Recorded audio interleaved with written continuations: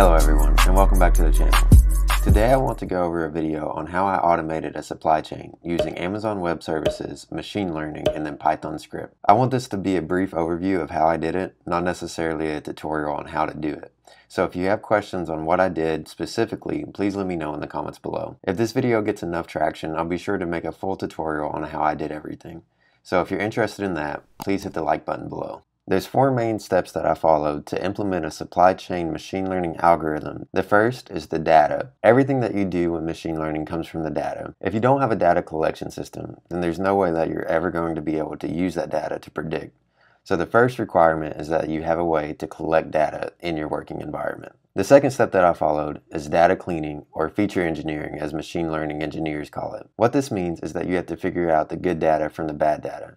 This means that you have to figure out a way to understand your system enough to only use the good data in training your model. The third step is picking the actual machine learning method that we want to use. There's a ton of different algorithms out there, and you have to find one that fits your problem. The fourth step is visualization of your results. You need to be able to look through the results of your machine learning algorithm, find the ones that are important to you, and act on those very quickly. I'll try to cover all these steps very briefly in this video. If you want a full tutorial, please let me know down below. The first thing we need to look at is our data collection. So for me, the data that I had working in the supply chain was the consumption of a raw material given by the part numbers up here each month, denoted by the month on the index column. So for example, our part number 013607 in the month of July 2011 consumed 41,360. So essentially I have a time series for each of these part numbers. I have this data for multiple years and a lot of part numbers. Zooming out, we can see just how big this data set is. The way that we personally got this data was through SAP.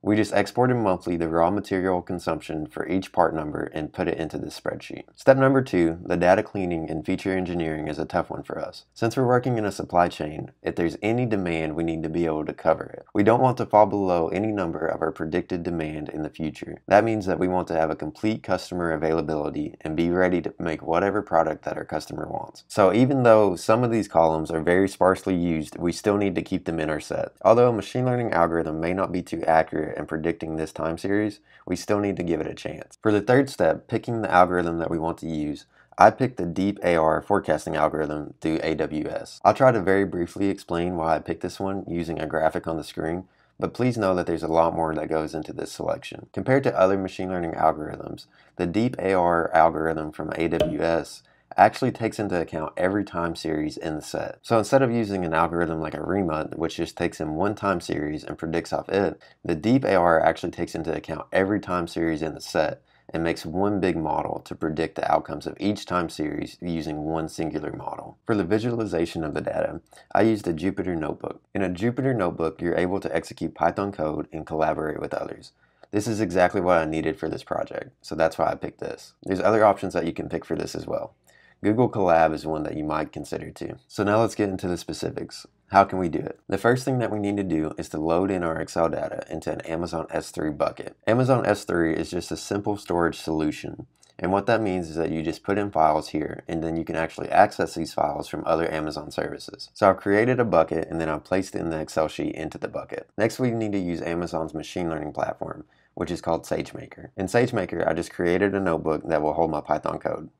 These notebooks are just Jupyter notebooks, so that means that we can collaborate with other users in these. The way that our data will flow is that we will take the data from the S3 bucket that we just placed in, feed it into SageMaker, and then take the output data from SageMaker and feed that back into an Excel sheet and place that into an S3 bucket. Once we place that Excel sheet into an S3 bucket, we're able to download it, and then we can use it in our own Python script to manipulate the values into graphs. Opening up the notebook, we'll look at the code a little bit, but if you want a full tutorial on this, be sure to like the video. So essentially, we feed in all the packages that we want to use, and then we import our data here. So we say that our bucket is here, and then we specify where it is within the bucket, and then we load it in. We also designate an output path here. So we say this is where we want the output of our data to go. Now we had to set some hyperparameters. So here I've set frequency as a month using the character M. And I'll talk about this at the end of the video, but there's some improvements that can be made if you're trying to do this for yourself. I have a prediction length of 5, so this is saying that I want to predict 5 months into the future and then a context length of 12. A context length is just how many frequencies you want to look back. So I'm saying I want to look back 12 months into the past. However, these algorithms automatically take into account seasonality, so 12 months is more than enough for this application. Once we load the data in, we just need a simple check to make sure that it's input correctly. Here, I've done that with just putting in a graph. Next, we can create the time series. There's a few more complex operations that are happening in here, but we won't go through them in depth. All we're doing here is formatting our Excel data into a way that the SageMaker can read it in. Once we have the data formatted into a form that we can read it, we need to specify our estimator. An estimator is just the type of machine learning algorithm that you want to use. Here, we're specifying deep AR. Here are the hyperparameters that I've set for this project. Obviously, if you have more epochs, then your script is most likely going to be better, and that's one change that I would make to this. The data I was working with, though, was very large, and we found out that everything past 80 was not necessarily beneficial. Since we were looking at thousands and thousands of pounds of these raw materials, we just needed to be in the ballpark. Additionally, there was a lot more work that went into these hyperparameters, so be sure to look at these whenever you're trying to apply this for yourself. When using these Amazon algorithms, they create an endpoint. An endpoint just starts up, that way you can make live predictions from your model. Here, we're defining the predict function that we're going to use. This is just copy and pasted from Amazon, and then our prediction times are a little modified for a specific case. Once we execute our predict function here, we'll return graphs that look like this. So the blue is the target, which is the actual values that we put in. And then the prediction median is what it actually predicted to happen in that month. Lastly, since I didn't denote a risk assessment for these items, I tried to have different levels of the raw material that I would need for the different confidence levels. Although I didn't denote this specifically in the Python script, if there was a critical raw material that I knew that we often ran out of, I would use the 90% confidence here instead of the 75 to purchase at that level. All you need to do here is to compare two Excel sheets using Python. I have examples of how we can compare two Excel sheets in other videos, and I'll link those in the description below. If your predicted consumption is higher than your inventory level, then that should trigger you to make a purchase order. Since I was only in this role for a few months before moving on to my next opportunity, there's a few things that I never got the chance to implement, but if you're trying to implement this yourself, I would encourage you to think about these. In this example, we started from the raw material consumption. The better way to use a machine learning algorithm to predict what levels you should purchase at is to look at the customer orders. When you look at these orders, you should try to predict the level that these orders will come in. Once you predict the orders that you will have,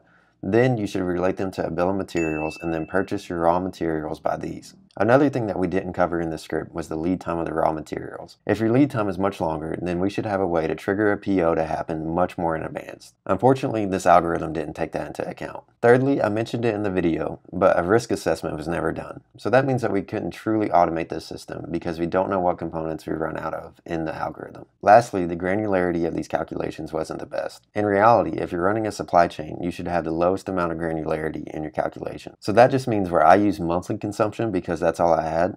If you have daily consumption, then your algorithm will be much more exact. And that's all for this video. I'll link all the services that I used in the description below. Remember, if you want a full tutorial on how I did this step by step, leave a like on this video. If you have any questions or comments in the meantime, be sure to post them in the comments below. Until next time.